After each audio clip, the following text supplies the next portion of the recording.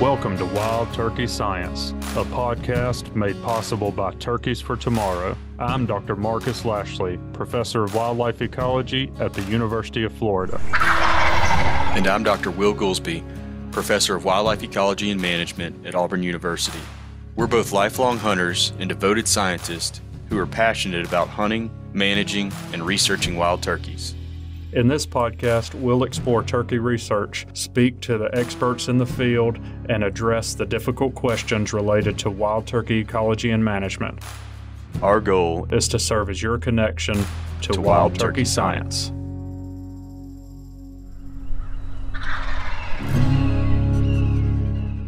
Thanks everybody for tuning in. As you're all aware, and we've talked to our guest today and let him know, Dr. Craig Harper is with us and is one of the principal investigators on the Big Tennessee project that's ongoing. And we're talking in particular about this idea that we may want to consider moving the season dates later in our harvest frameworks. And there's a lot of really interesting work being done, and some of that work is some that you're engaged in Tennessee, Craig. So we really appreciate you taking the time to come and talk to us about this. I know this is a really popular issue, and people are really concerned about it, and I think it's with good reason. And thank you for taking time to come tell us about what you've been doing and how it relates to that issue. No problem. Always glad and fun to talk to both of you. Looks like y'all found a comfortable place in the library there to set up for the podcast. Are you sure you're not causing too much racket in the library there? They've shushed just a few times, but oh well. Yeah, they actually put quiet signs facing out around us so that everybody else stays quiet. Is that grizzly above you from the Auburn area, or where'd that come from, Will? North Alabama. Yeah. Right on the Tennessee border. You shot it beside a black panther, I bet. I did. I actually got both of them. The Black Panther rug is at home, but Neva wouldn't let me put the bear rug in there, so it didn't match the decor. Well, it looks like y'all are having too much fun here with your podcast, so that's good. Yeah, we've certainly been having a lot of fun. No question. Well, yeah. So Craig, everybody. I guess I shouldn't say everybody, but most people, I think, have heard you talk before, especially on a variety of habitat management issues. Whether it be for wild turkeys or white-tailed deer, northern bobwhite. But you're also involved in this, like Marcus just mentioned, this big TWRA study that involves some season date manipulation and measuring turkey productivity responses. Would you tell us a little bit about kind of the origin of that study and the thought process in designing it? Yeah, well, in around 2015, 2016, there had been a lot of concern about the turkey harvest declining, especially in South Middle Tennessee and what is in Tennessee in the southern portion of Region 2. And so TWRA approached me and Dave Bueller and asked us about conducting a study to look at the reasons why the turkey harvest was declining and perceived population decline in the area. You can't immediately assume that the population is in decline when the harvest declines, but that's, intuitive. And so we began the study in 2017, and it's still going on now. And we've had some changes along the way in terms of direction with regard to what we're specifically looking at. But the whole time we've looked at productivity of the birds, the nest, the brood survival, of course, habitat use, adult survival. And we followed over, I think, 400 hens. We try to have at least 100 hens on air each year. And so we have nearly 700 hen days, if you include the hens that have remained on air over multiple years or that we have recaptured. And so we've gotten a lot of information through the course of the study. And in the last 2 years, with the consideration and concern over season setting dates, the Tennessee Wildlife Resources Agency Commission, they voted to delay the opening of the Tennessee turkey season by 2 weeks in 2021, in the spring of 2021, in 3 of the counties that we're working in. So we're working in 5 counties. In 3 of the counties, there had been a decline in harvest. In adjacent 2 counties, there had not been a decline in harvest. And so they implemented a 2-week delay in the season opener in those 3 counties in which there had been a decline. And so now we've been able to collect data for 2 years with regard to hens nesting, the timing of nest initiation, hatchability, poults per nest, et cetera, in those counties that experienced the 2-week decline versus the other 2 counties that had not had a reduction in harvest, and there was no delay in the season opening in those counties. And so now for the past 2 years, we've had an experiment where we've been able to look at any effect delaying the season opener by 2 weeks may have in those counties. Yeah, that's a powerful design. I don't know, Marcus, if you want to get right into those results, but one of the things that stood out to me that Craig was saying is that they've been collecting this data for 6 years, and I mean that's really commendable. You don't have many turkey research projects where the funding agency is even interested for funding it for that long, much less also having PIs that are interested in conducting the work for that length of time. And the sample sizes on top of the manipulative study design is so rare. Right. Having both over long term. I'm looking at the numbers now.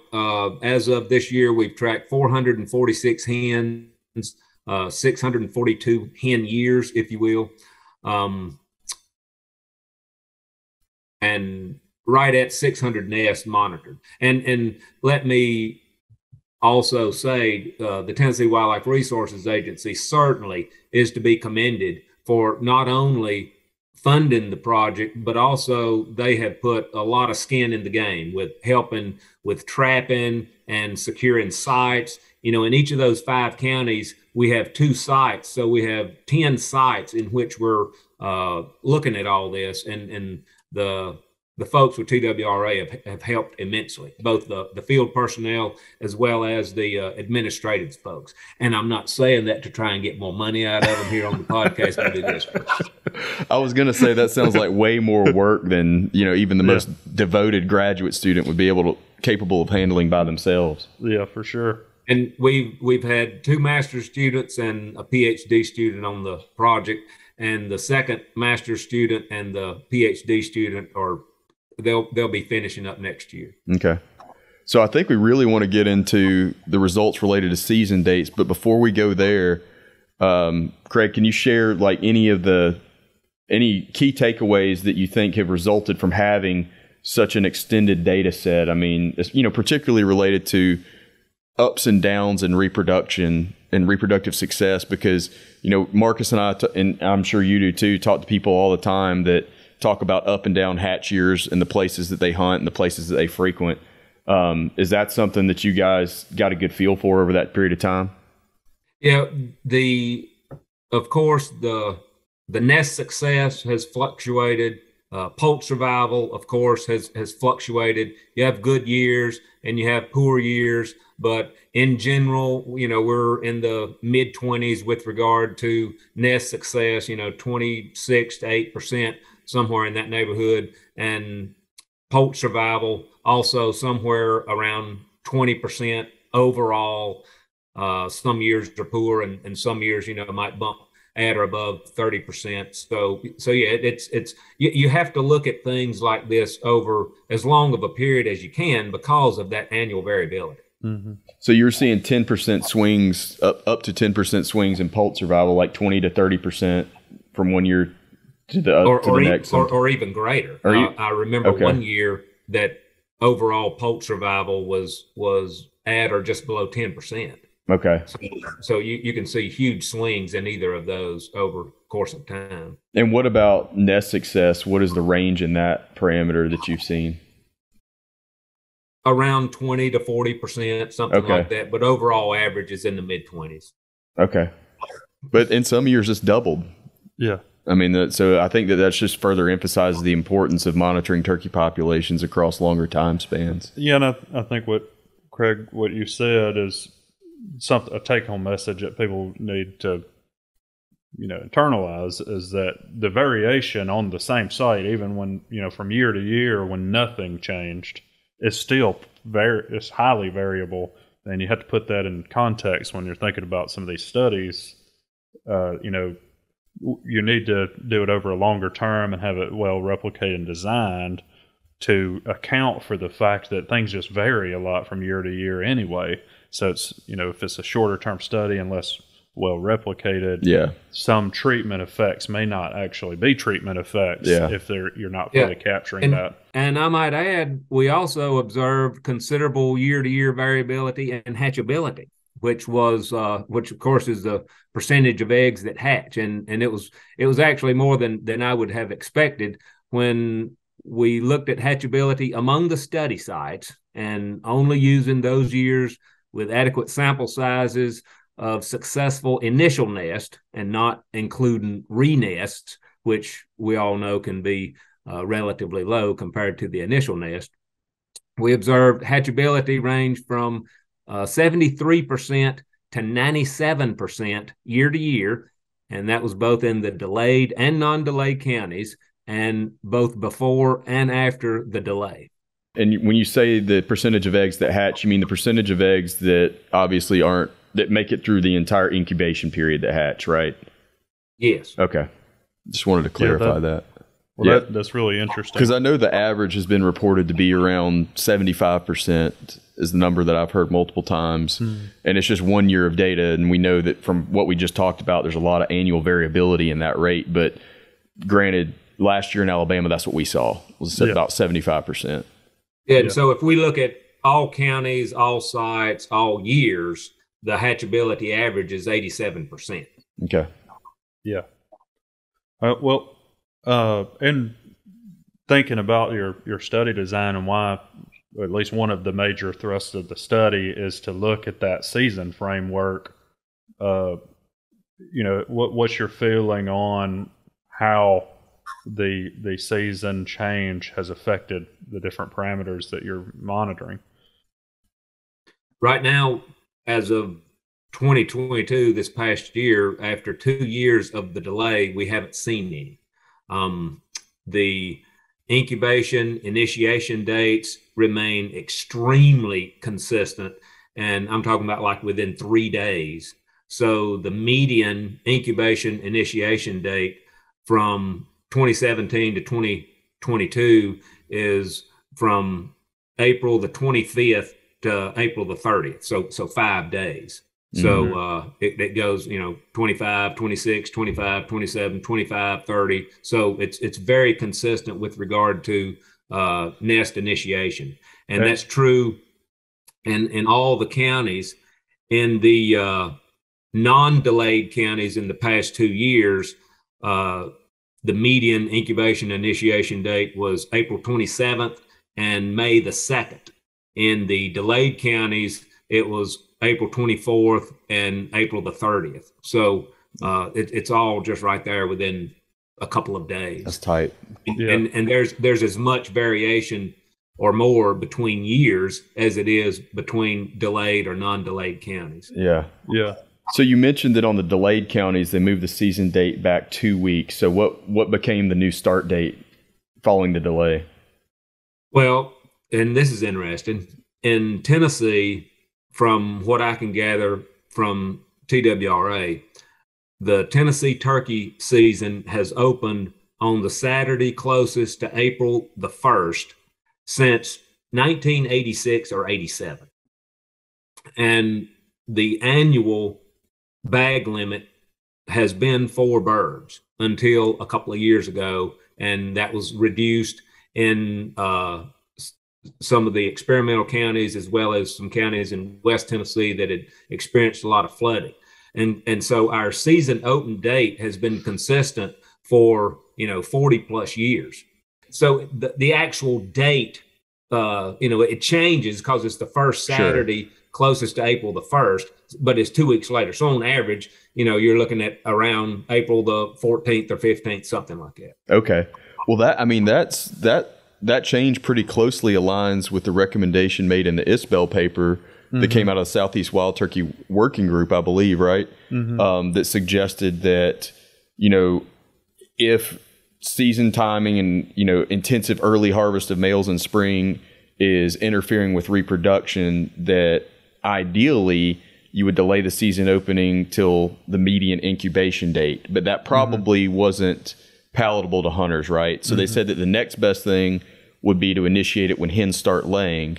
And that should be, if you're having average incubation date towards the end of April, you back up 2 weeks, and that's about where you guys are at. Yeah.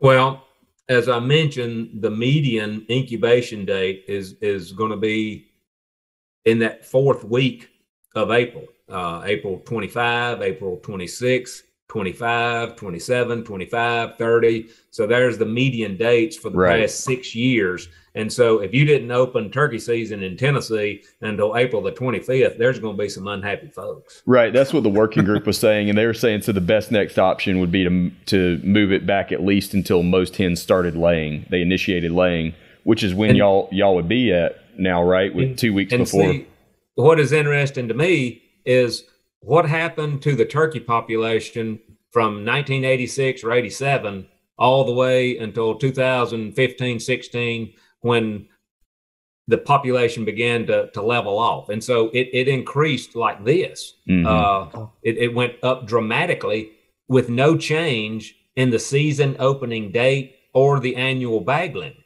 Yeah, and so in the face of the season opening at that time, Tennessee experienced a tremendous increase in the turkey population, and obviously in the turkey harvest.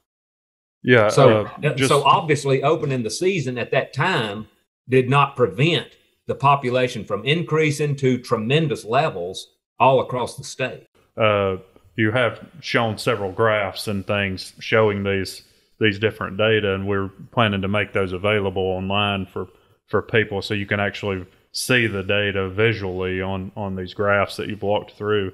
I think that's a really important point, and that you did see this steep incline, so an increasing population of the turkeys in Tennessee during that time of the initial framework. And I also want just to make sure that I heard you correctly and to reiterate that you don't see any, at least initial, even these first couple of years after the change to 2 weeks later, you have not seen a corresponding change in when hens initiated their nests. Is that accurate? Yes, that's true. We have not seen anything yet. Okay. And I just shared my screen so you can see the statewide spring turkey harvest by region in Tennessee. And if I go back a couple of slides, and I can send this to you, this is simply the statewide harvest data. You can see that trend, how it has gone over time from 1990 till at least to 2021. And Tennessee harvested a all-time record number of birds in 2020. And so, you could make equal argument that we should increase the bag limit or hunter availability to a broader range of dates, as opposed to decrease it when you're killing a record number of birds. And even last year, it wasn't a record season, but it was still in amongst some of the top years ever with regard to turkey harvest in Tennessee. So overall, Tennessee turkey hunters should be very happy. I think we have obviously reached a plateau of where the turkey population is going to go. And I just had one of the graduate students do this recently, is put the human population in Tennessee on the same graph as the turkey harvest data. And the human population, it's still doing this. It's not plateauing off. And so when you think of how much habitat there was available to turkeys through the 80s, 90s, and into 2000, 10 or 11, when we were reaching those initial peaks, think of how much less habitat there is statewide now from what there was in 2010 or 11, with all of the increase in human population and the associated infrastructure of buildings and roads and everything else. You can't go back and have equal numbers of birds of an all-time level when the birds have less area to inhabit. And so I think that has to be taken into account, particularly in some states that have experienced such huge human population increases. Yeah, that's a good point. Craig, I can't see the numbers from where I'm sitting. That red line that you have perpendicular to the blue.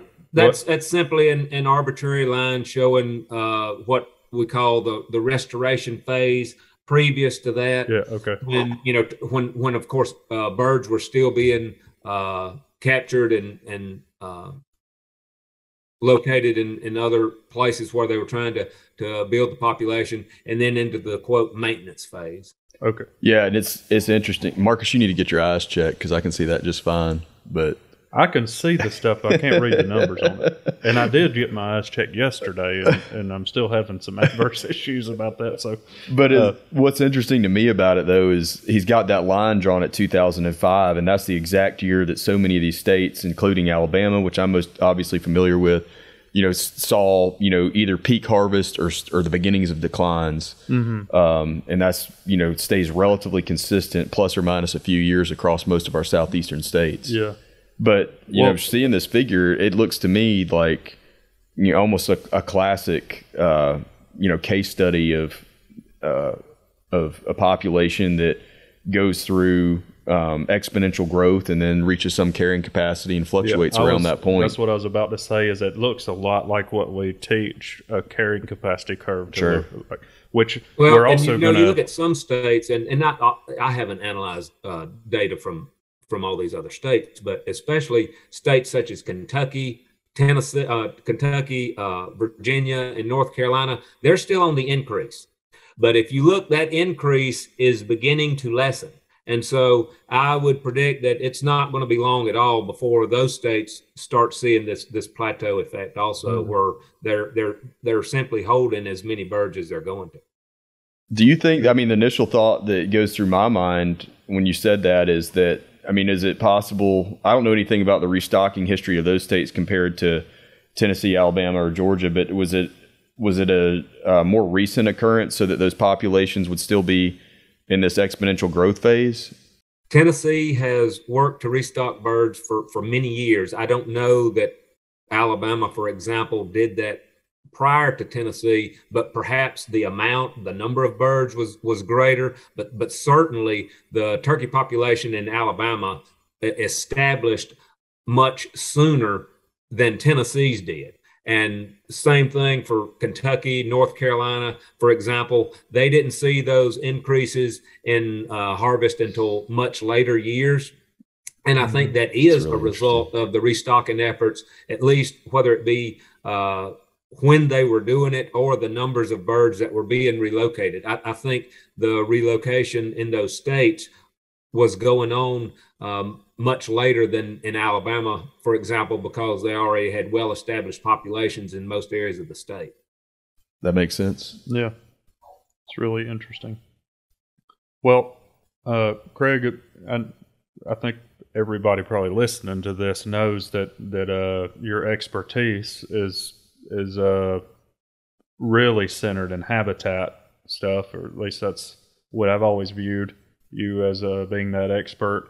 I know you've done turkey-centric work as long as I've known you. I think all the way back to your graduate studies focused on turkeys, and I know that you were a passionate hunter of turkeys and take advantage of opportunity whenever you get the chance.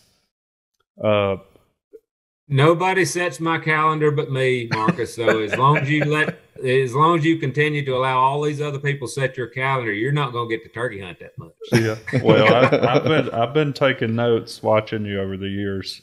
I'm definitely taking that to heart, that I need to make sure that I, take advantage of opportunity at any time that I can. But the reason I wanted to preface with that is one of the things I think that has emerged as a concern, that's definitely relevant to the hunting season framework discussion, is this idea that we might see hens nest later, and there's some work that has shown that late nesting hens tend to be less productive and successful than early nesting hens. And regardless of that part of the argument, from your perspective, as a habitat expert, could you walk us through, I guess, what a poult would face if it was born, let's say, quote, during the normal time, versus if you delayed that 3 weeks or a month, in terms of the habitat change and what the poult is having to overcome to survive through that? Are there any things that are changing to be negative for the poult? With plant communities or insect communities, like plant productivity or the structure or insect production, those sorts of things? Well, that's a good question. Of course, we do extensive vegetation work in all these studies, and a lot of vegetation work in studies, for example, that are looking at the effects of fire or the effects of silviculture when there are not turkeys transmitted. It's not a turkey project per se, but looking at the vegetation response to different management practices. If you're looking at the vegetation condition in the woods or woodlands where you have less than 50% sunlight coming into the stand, in closed canopy conditions, you're going to have, typically 3 to 5% sunlight coming into the stand. And you don't get that much of an understory response until you allow a minimum of 20% into the stand. And of course, a little better at 30%. But at that level of sunlight, the change in vegetation density or height in the understory is going to be negligible from, for example, late May, early June to late June, early July, something like that. So, we've done, all kinds of measurements through the summer looking at that type of thing, and you're not going to see that much change. Now, in more open conditions where you have at least 50% sunlight coming in, or of course, in early successional areas where you may have up to 100% sunlight into old fields and that kind of vegetation community, then you can certainly see more of a change with regard to the height of the vegetation, not so much change with regard to the density of the vegetation, because, for example, if there's a lot of grass growth, that density at ground level presented by the grass is going to be just as dense in late May, early June as it would be in late June, early July. And with the forbs, you're going to have X number of plants that have germinated and are growing. And by late May, they already are, it could be anywhere from, according to which plants, 1 to 2 feet tall, something like that. But the density of them is going to be consistent from then until early July. You're not going to see necessarily an increase in the density of plants, but certainly you will see an increase in the height of the vegetation. So the height of the vegetation certainly may influence the hens.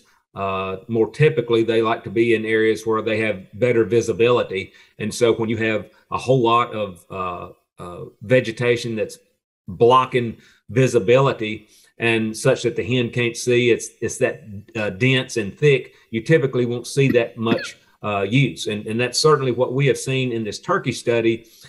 The majority of brood locations, when they are in or around early successional communities, or along the periphery or the edges of those openings, if the vegetation is so dense that it's causing problems with the poults getting into those openings.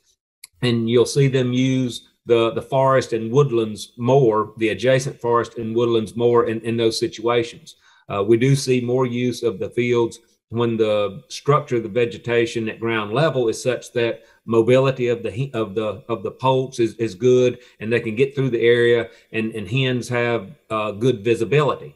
And so that's where your management comes in. And so I would say that the usability of early successional areas certainly could be different from late May to early July, but the understory vegetation in forest and woodlands with certainly less than 30 or 40% vegetation, you're not going to see that much of a difference in those. That might have been a long way around to answer the question, but hopefully I no. So basically, no. No, that's good stuff. And I mean, and I think in a lot of areas we're more reliant on vegetation and woodlands to provide brooding habitat for turkeys, just because early successional areas are so limited across the landscape. Well, Craig, you measured the availability of early succession, right, in the study, in the counties. What percentage of the landscape was in that early succession? Do you remember? I can look right quick. I remember. I know what you're talking about. Yeah. It was a staggering statistic that I felt like he shared with me before about the rate of selection for early succession versus availability across the landscape. If I recall, I got numbers in mind, but I'll look so I'm not giving you something wrong. The amount of early succession is like old field areas is about 3%, and shrubland 4.5%. And so most of these counties, 38% deciduous forest, about 8% pine or cedar, but pasture hay 34%, row crop 5%. So it's a lot of open ground, but most of it is working lands in hay or pasture and some row crop. But the percentage of nest in either early succession or shrubland is 45%. When that's 7% of the landscape, roughly, right? Together. Excuse me? That was 7% together of the landscape. That's right. But at 45% of the nests are concentrated where that type of cover is available. Mm-hmm. So turkeys like that. I would venture so far to say so. Yeah. One may conclude. Well, that was just like Marcus. I was sharing that study with you, that in their modeling exercise, they found that the top model that was predicting, I think it was occupancy by gobblers, was availability of early succession, and it only represented about 7% of the landscape. Yeah. Very I remember it was, when you told me the number, I was thinking, man, I think that was the same thing from the Tennessee study. Yeah. The same percentage of the landscape. Right. So, our nest success was relatively high in those communities as well. At about 36%. Those nests in early succession experienced the greatest success of others. The nest success in woods, for example, where the pine or deciduous, around 30%, and in shrubland 26%, and all of the other vegetation types less than 20%. Mm-hmm. So that type of cover obviously is important for nesting, but it's not necessarily good for brooding, because many of those early successional areas are so dense, especially with grass, that poults literally can't navigate through that. And so we're seeing all the time that these broods are using around the edges of those openings and in the woods. So is that, just to be clear to the audience, that when you're saying grass, is that primarily like fescue and those types of grasses, or is it even other? native grass? Most of the fields, of course, do have non-native grasses, and the number one non-native grass in this area would be, or the most prevalent one would be tall fescue. We also have Bermuda grass. We have a fair amount of orchard grass, other non-native grasses, of course, Johnson grass and Dallas grass. But look, even if it's native grass, whether it's broom sedge or big blue stem, Indian grass, little blue stem, switchgrass, whatever, grass is grass if you've got too much of it. If it's just so dense and cluttering up the space at ground level, it's not good. And so concentrating more on forbs is hugely important, not only for the mobility, but there are many more insects and other invertebrates associated with forbs than with grasses. Mm-hmm. Grasses are so high in lignin content that you don't see nearly as many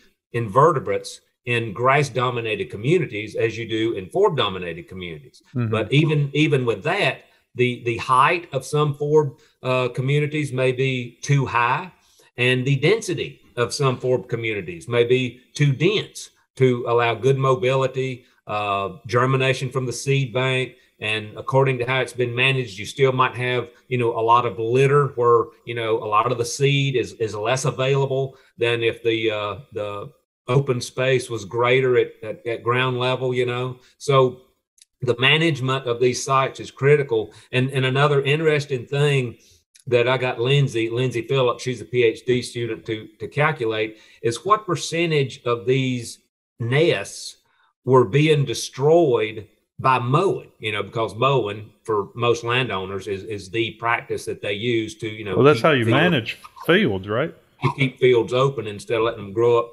in whatever. And so 12% of the nests that occur in either early succession, food plots, hay fields, pastures, row crop, 12% are destroyed by mowing alone.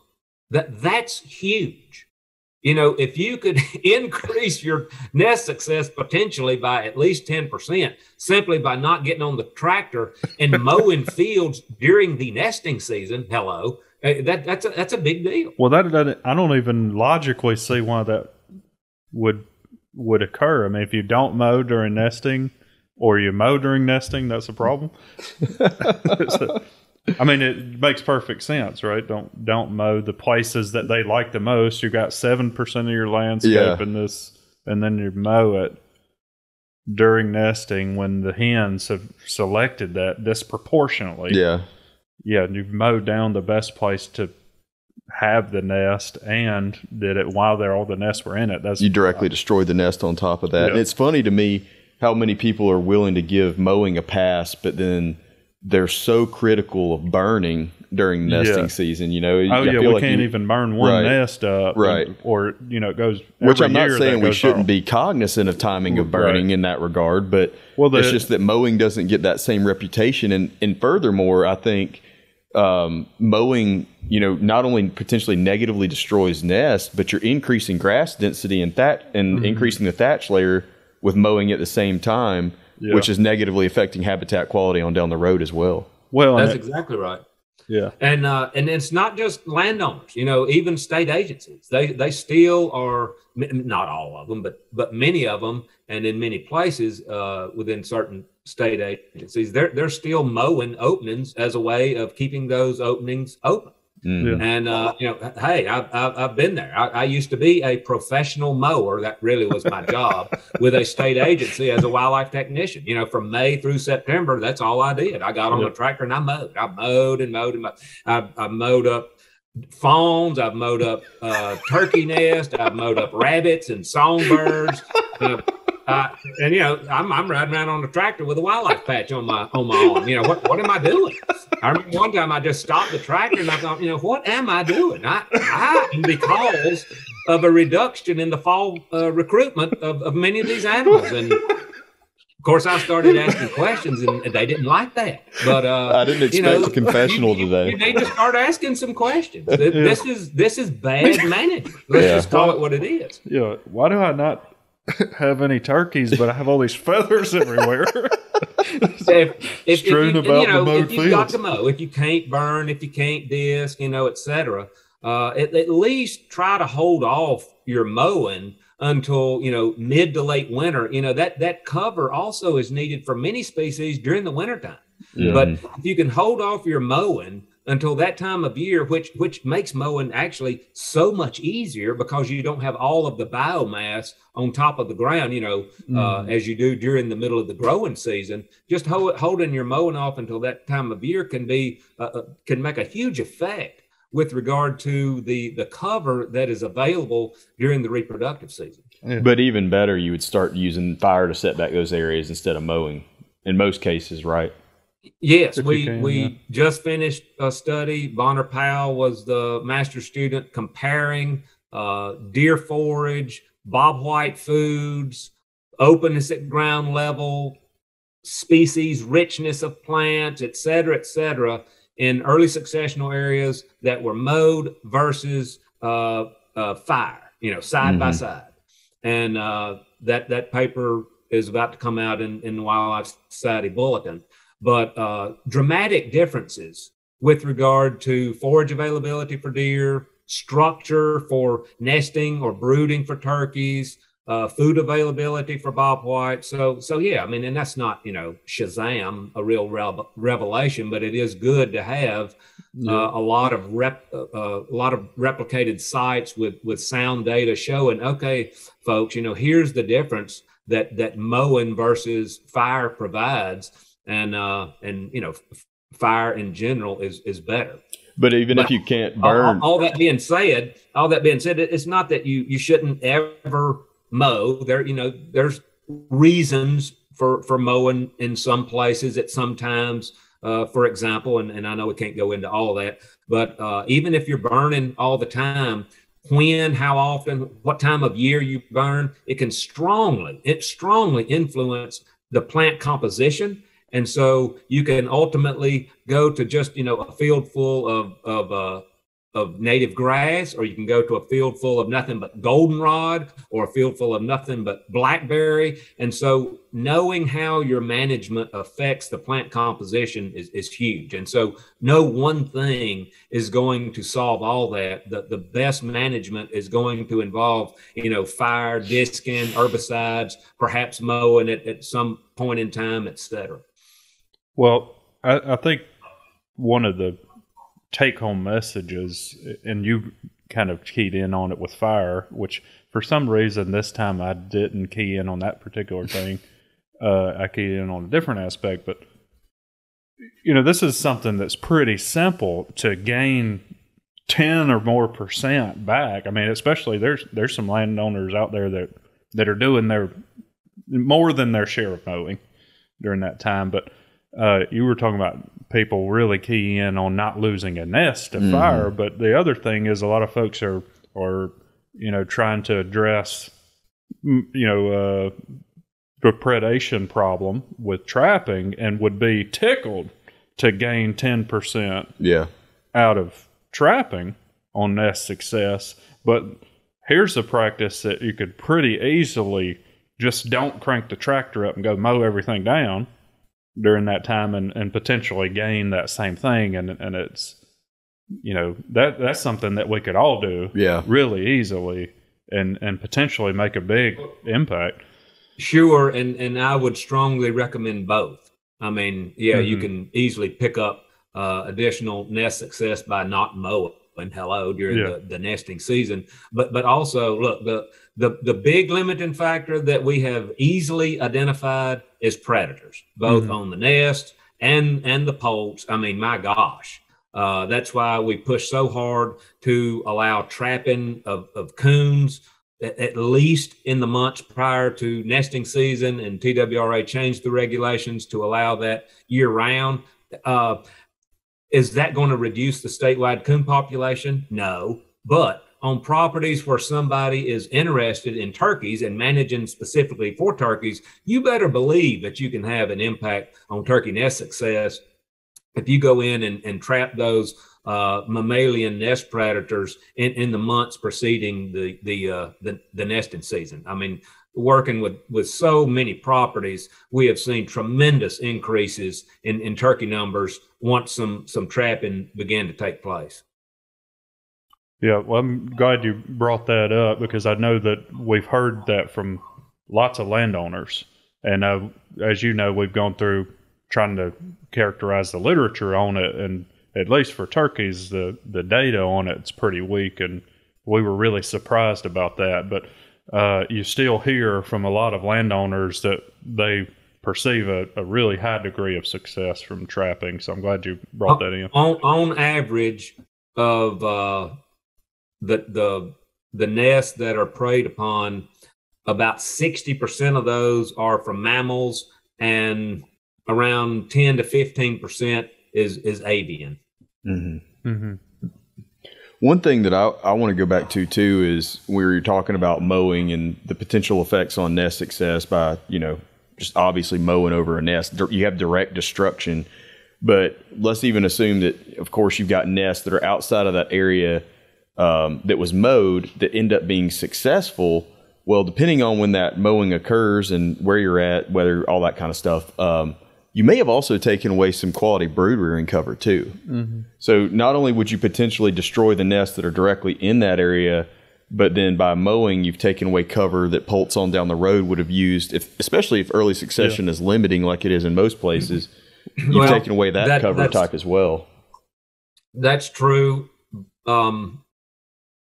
That's true also with fire in the woods. Mm-hmm. We have done so much work with fire and looking at the vegetation response.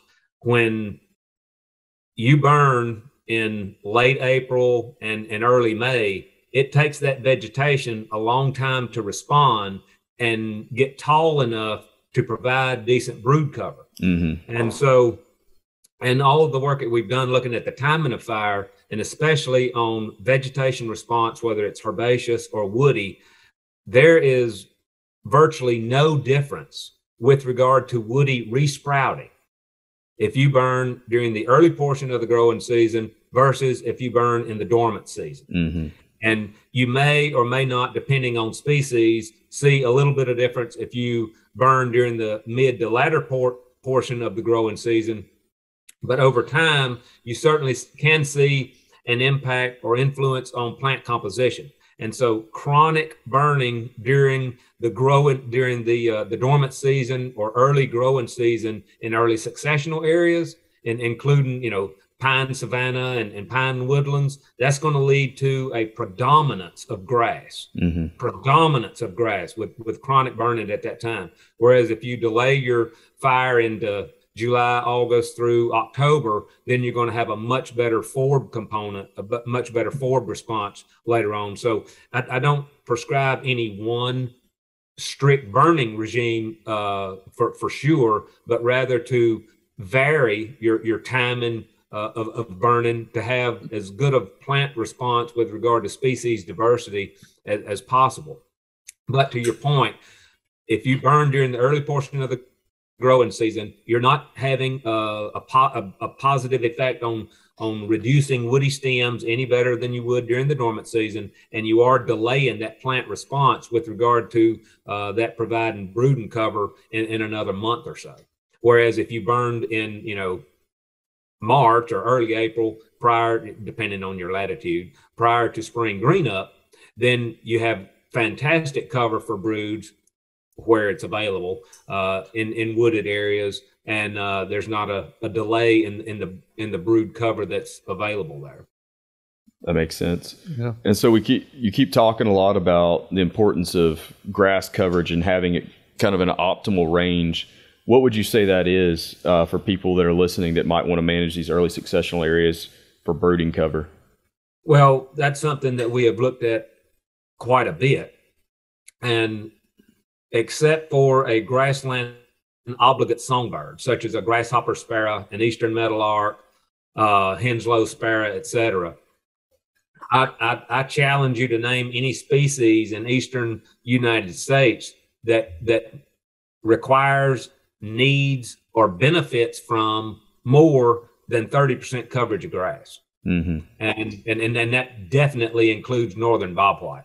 And so these fields, most of them are so chock full of grass that the lowest hanging fruit on the vine for folks wanting to improve their fields for most wildlife species, and again, exception would be the grassland obligate songbirds, is to reduce the coverage of grass to not more than 30% and have more forb cover and incorporate, of course, both fire, disking, and when needed, herbicide applications to create the not only influence composition, but also to create the best conditions and structure at ground level. And that's when you'll see increased use of these fields by broods and other species.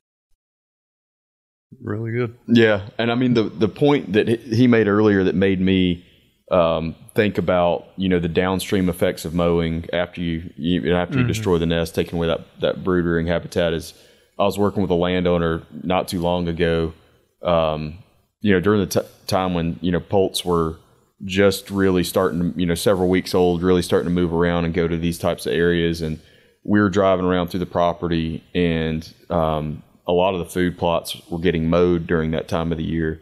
And it was something that we had been talking about because there wasn't a lot of other areas that provided opportunity for hens to brood.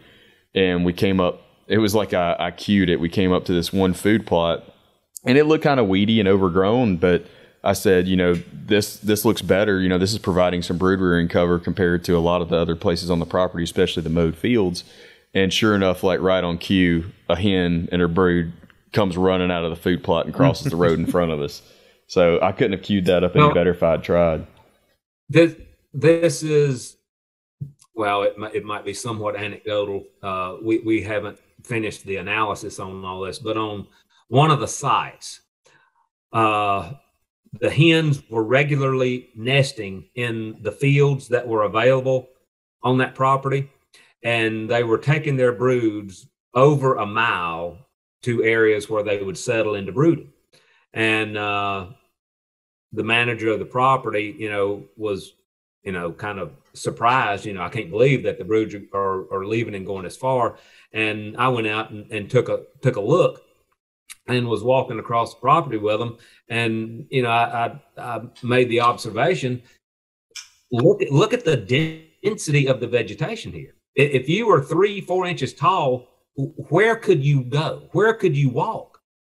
You literally could not navigate through these fields. It's so thick. And I said, let's step up in the woods. And you go up into the woods and you can see 120 yards, you know, so what's a poult going to do there? That would be die. And so the hens were leaving that area. Although the nesting cover was good, the brooding cover was terrible. And so we began working with the landowner to implement various management practices to improve the composition and structure of these fields. And, you know, for example, one of them was just, you know, chock full of big blue stem, Indian grass, and some switchgrass that had been planted. Another one had, you know, a lot of blackberry, you know, across the field, you know, really, really dense.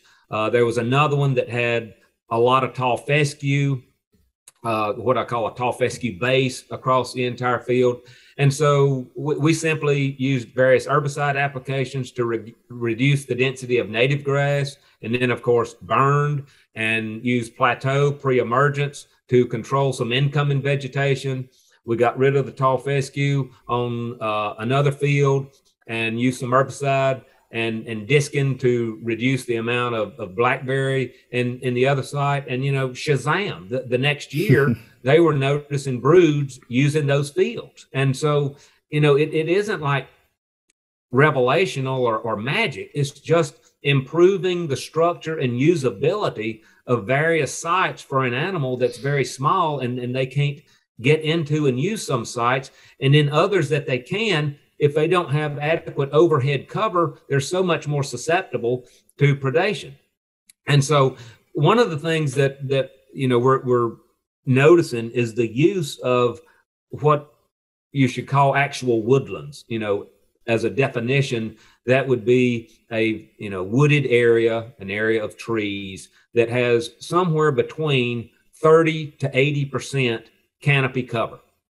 And so that's a fairly broad range. And it also should have a herbaceous dominated understory in order to meet the definition of a woodland. And so a forest is not synonymous with woodland. There's a huge difference there.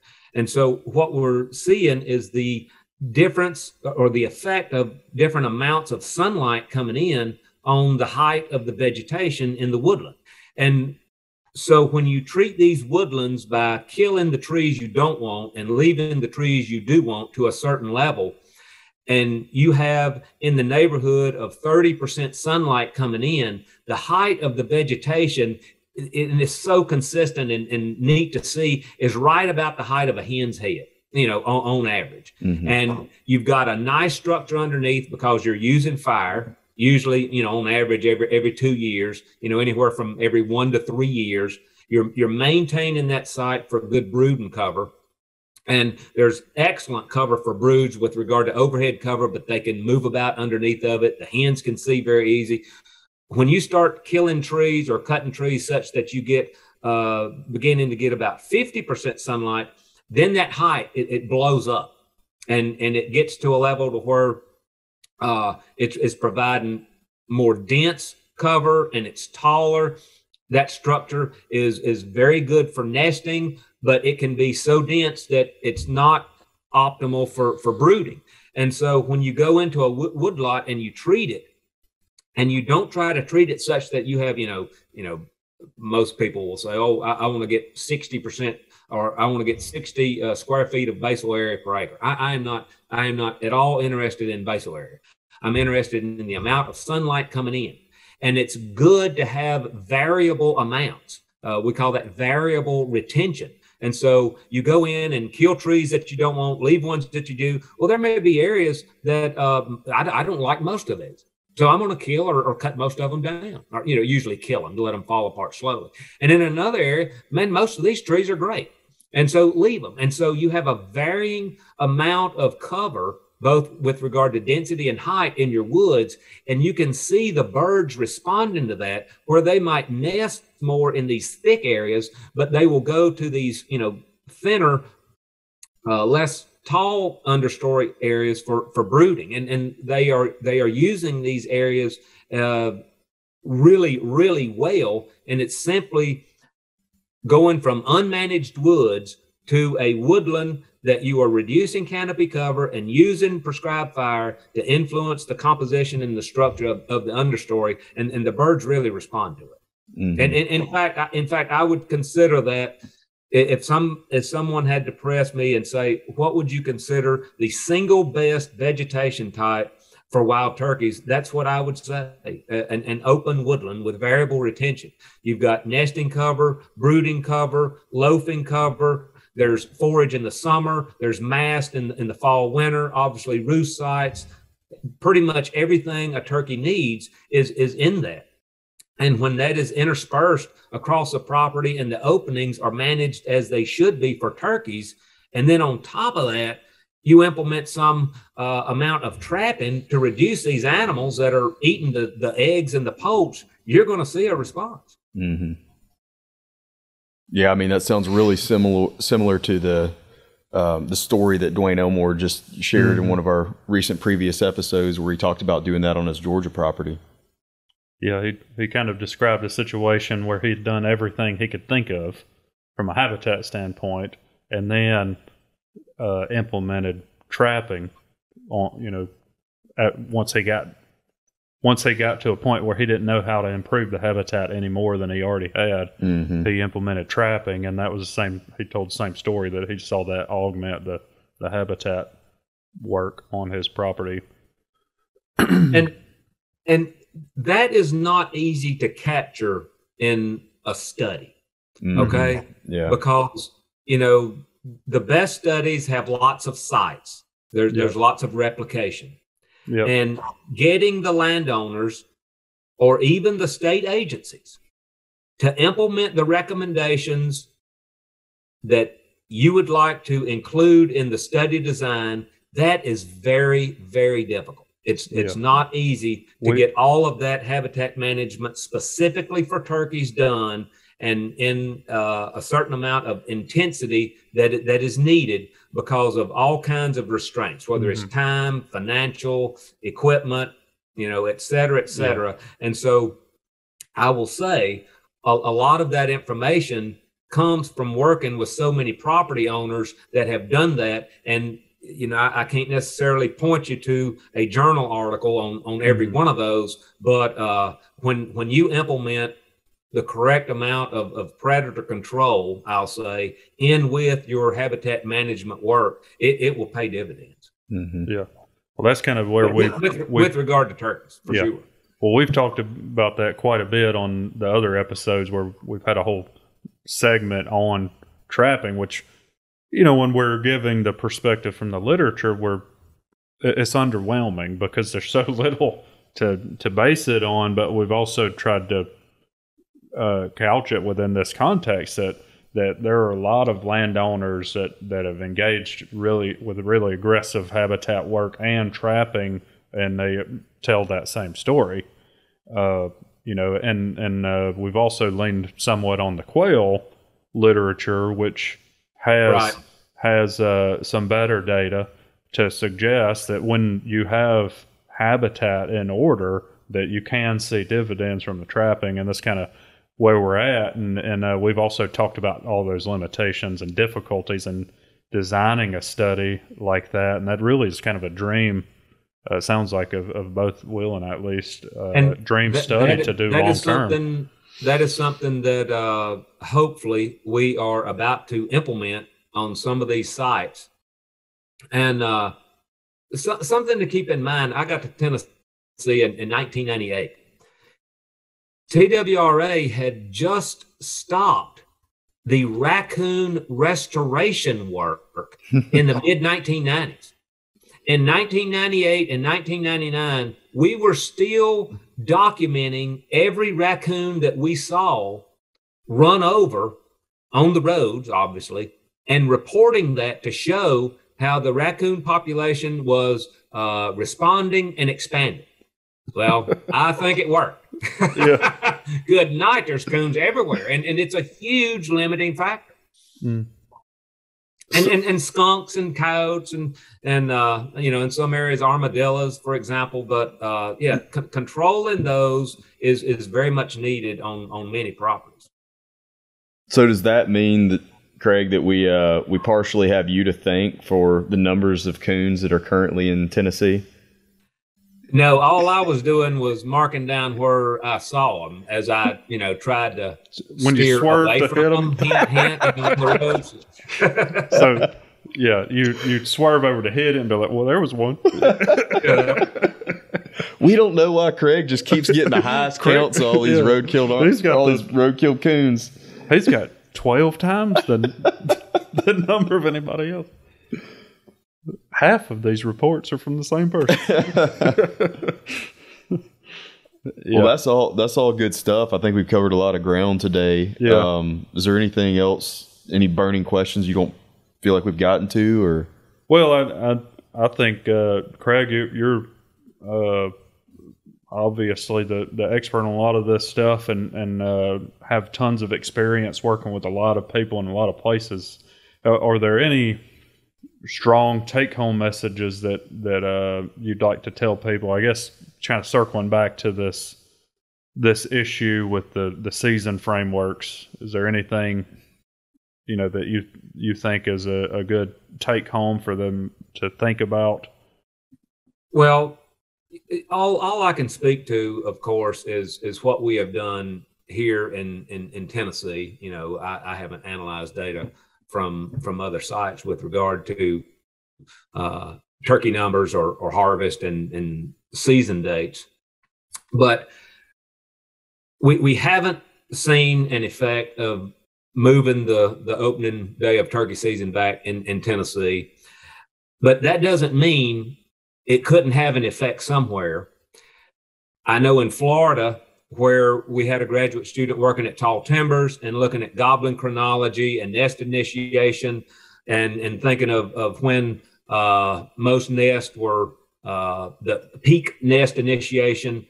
We recommended setting the season back in that scenario, anywhere from 1 to 3 weeks, according to where the state agency wanted the season opener to fall, whether it was at peak gobbling or at peak nest initiation. So there certainly could be some cases in which that is needed. And I know also on some WMAs, for example, 80% of the gobblers killed on that WMA may be killed on opening weekend. Now, is that a problem? Absolutely. That's got to be a problem.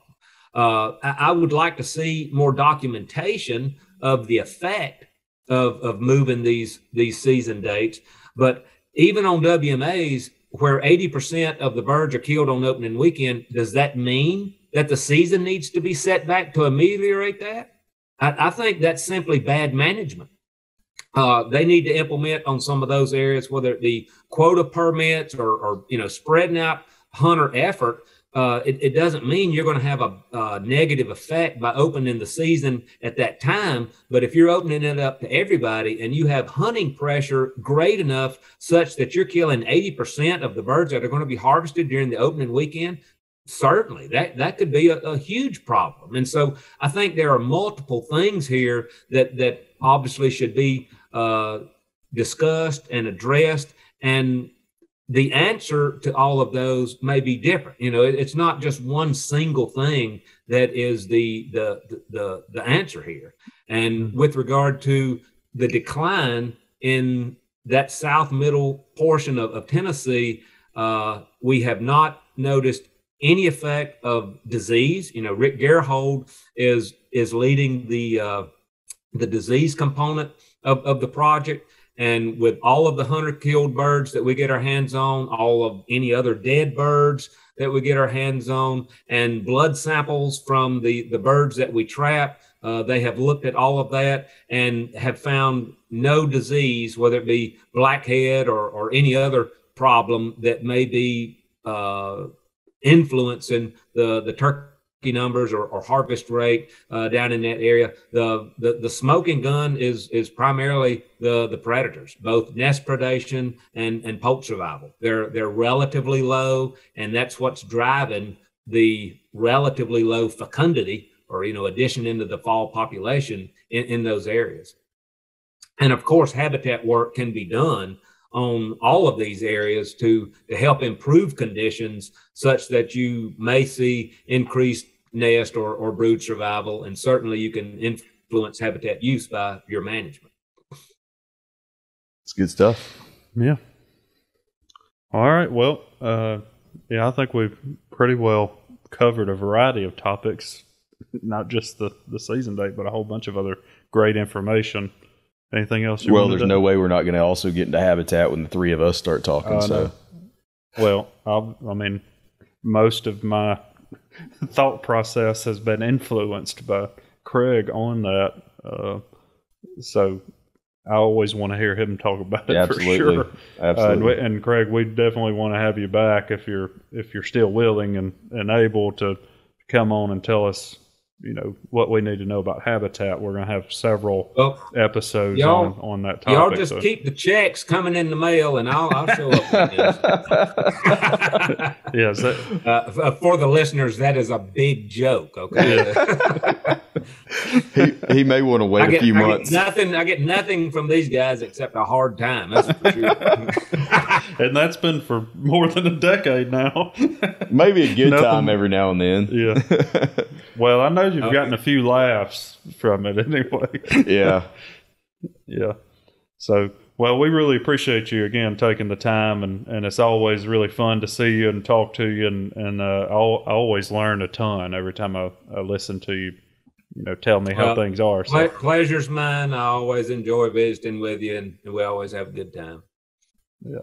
He may want to wait a few months to come back on to see if more than 5 people listen to this. Yeah. And then make a determination from there. Yeah, all 3 of our listeners really appreciate it too, Craig. Well, I will say that unfortunately, and I don't know if you want to get into this, but the TWRA commissioners voted this past spring to implement this season delay throughout the state. So the Tennessee statewide season will not begin until mid-April. So I'm thinking early April now might be a great time to come down to Alabama and sit there in person with you on the podcast, and we can do some other things as well. That does sound like pretty good time. I think we can arrange that. Yeah.